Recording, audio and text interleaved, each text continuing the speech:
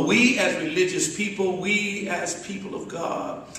listen to what it said in one of the traditions, the Christian traditions, that if my people who are called by my name will humble themselves, seek my face, pray, turn from their wicked, greedy, selfish way, then I will hear their voice and I will heal their land. This clearly is a moral mandate from God for you and me to not only be deeply concerned about saving souls, saving families, rebuilding Haiti, saving homes, saving lives, saving jobs, but how do we come together to save a planet that was entrusted to us? We